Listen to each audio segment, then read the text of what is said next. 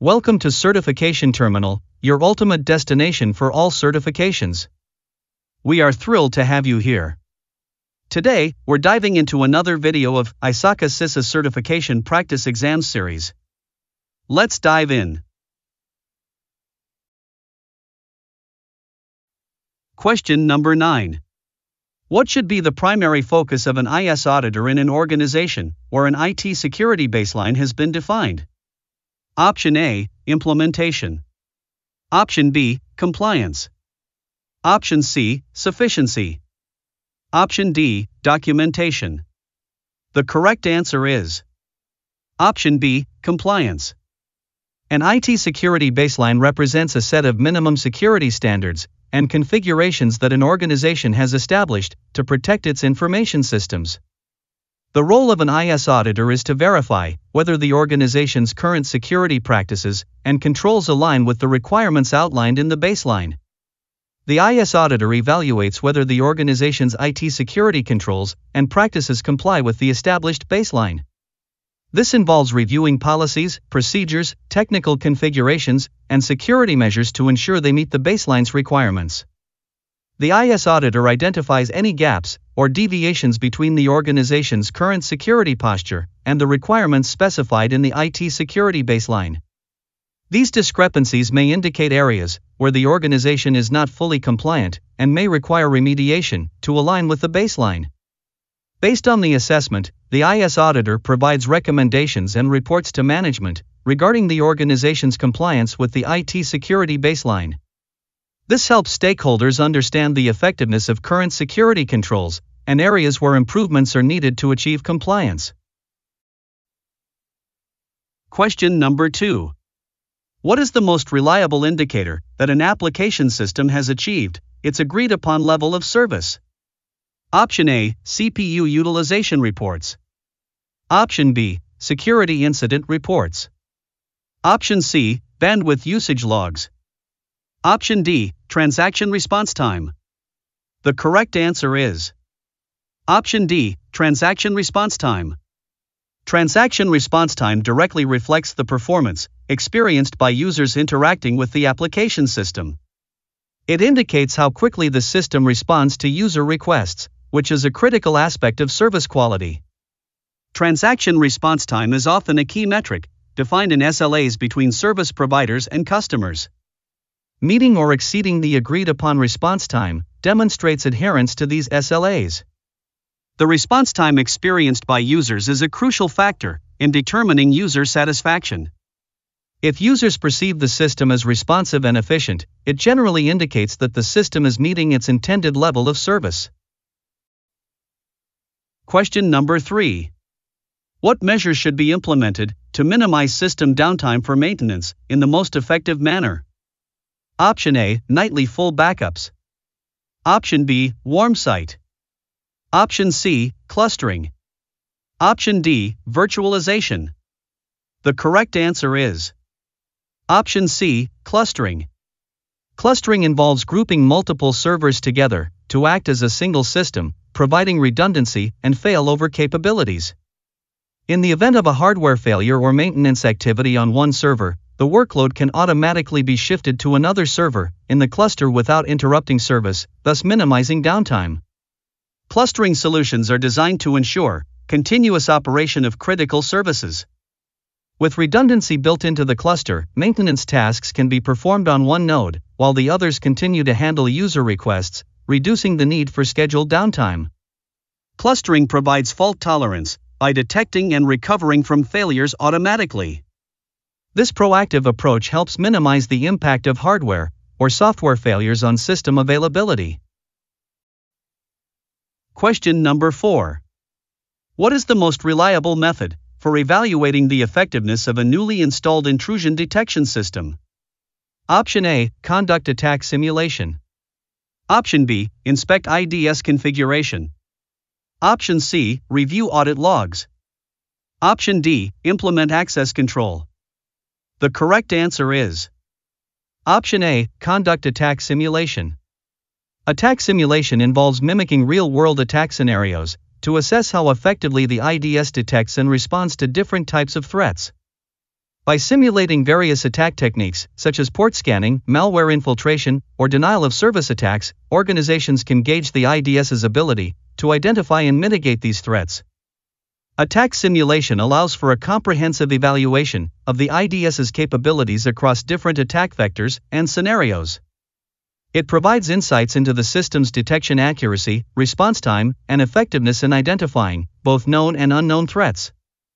Attack simulation helps validate the configurations and tuning parameters of the IDS.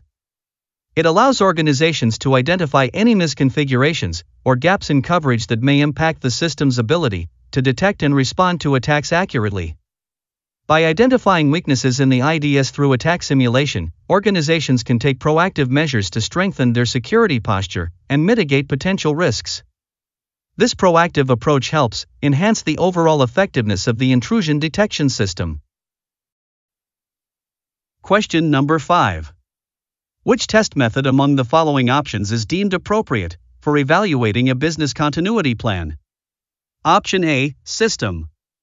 Option B, Walkthrough Paper. Option C, Pilot. Option D, Unit. The correct answer is Option B, Walkthrough Paper. This method involves a facilitated discussion where participants step through the BCP scenario using the documented plan. It allows for identifying gaps, inefficiencies, and communication issues without actually disrupting operations. This approach is a cost-effective way to assess the BCP's overall flow, decision-making processes, and resource allocation plans. From a CISA perspective, focused on cost-effective initial evaluation, a walkthrough test using the documented BCP is the most appropriate method. It allows for identifying weaknesses and improving the plan before conducting more disruptive tests, like pilot exercises. Question number 6. What is the initial step when setting up governance for enterprise IT among the following options? Option A, implementing a balanced scorecard. Option B, performing an enterprise risk assessment. Option C, creating the appropriate environment. Option D, identifying the technology direction. The correct answer is Option C, creating the appropriate environment.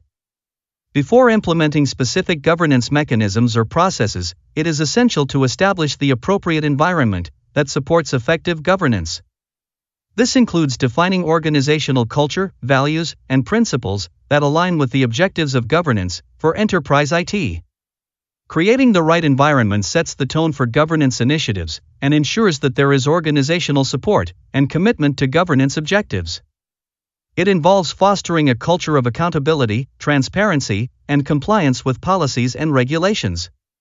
Creating the appropriate environment lays the groundwork for developing governance frameworks, structures, and processes tailored to the organization's needs and objectives. It provides a solid foundation for implementing governance practices that drive IT strategy, risk management, and performance improvement. Question number 7.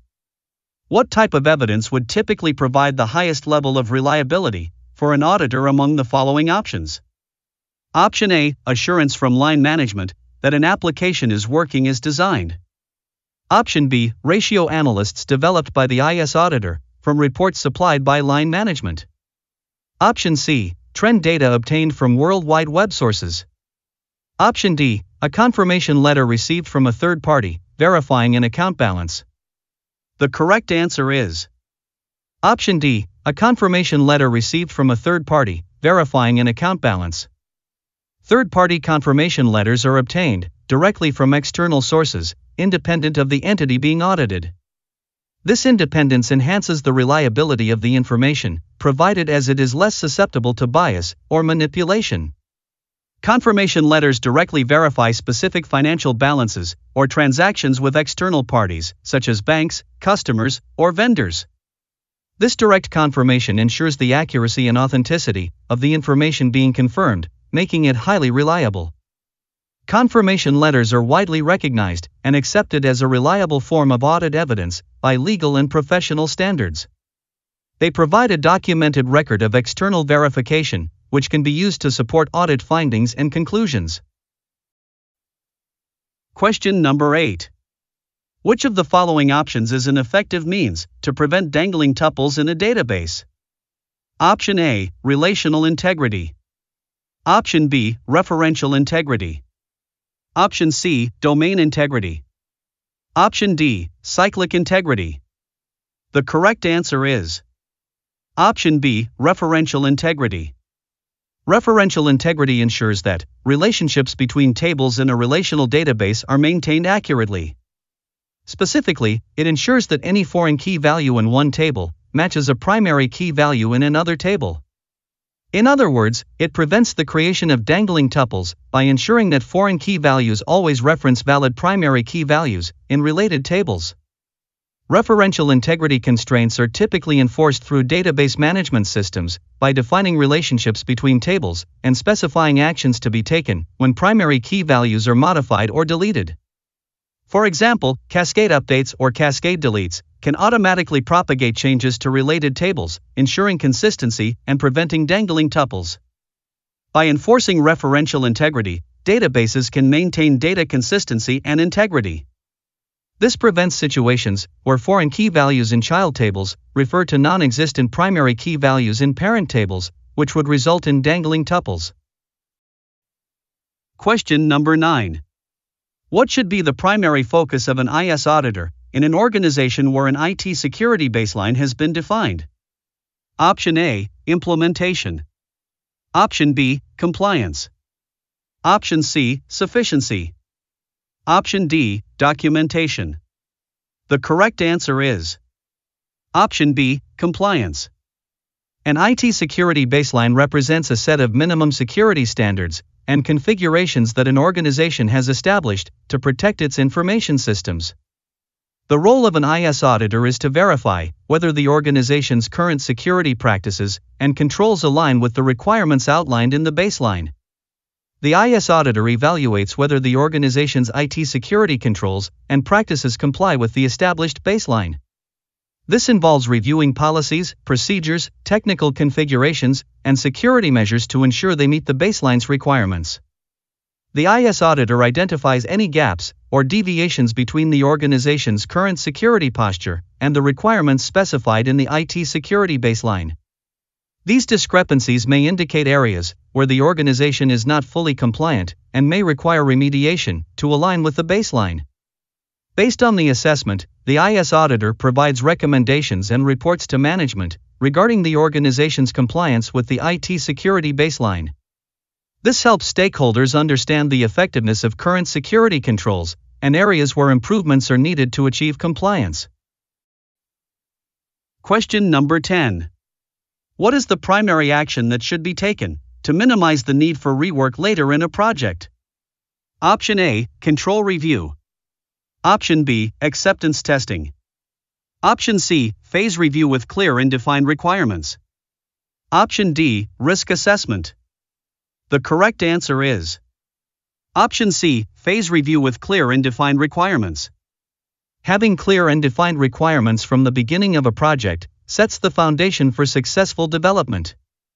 Unclear requirements can lead to misunderstandings, mismatched expectations, and ultimately, rework to fix issues arising from those unclear requirements. Phase reviews that ensure requirements are clear and well documented are a critical step in minimizing rework throughout the project lifecycle.